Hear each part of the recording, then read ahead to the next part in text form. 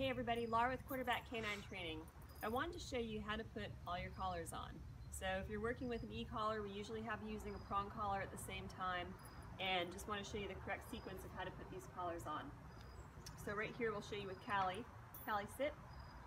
Good. So you can see Callie's wearing her regular flat collar with her ID and everything. The next collar that goes on after that is her e-collar.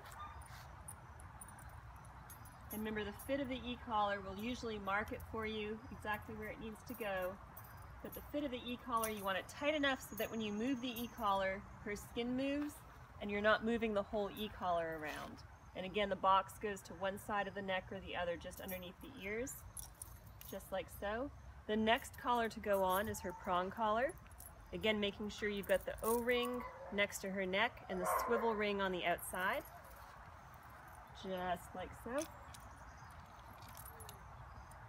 Underneath her ears, and always use two hands to move the prong collar around on her neck.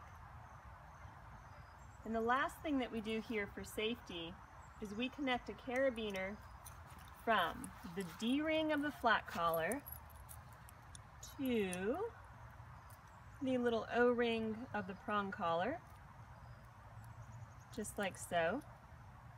So you can see there, that's our little safety. If the prong collar ever came apart, then we would still be connected to the flat collar right there, because this is where you're going to attach your leash.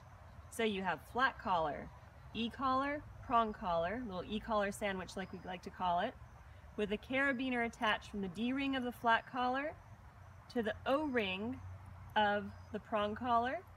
And right here with the swivel ring of the prong collar is where you're going to attach your leash, and then you're all set up. So if you walk your dog on the left-hand side, Callie, sit.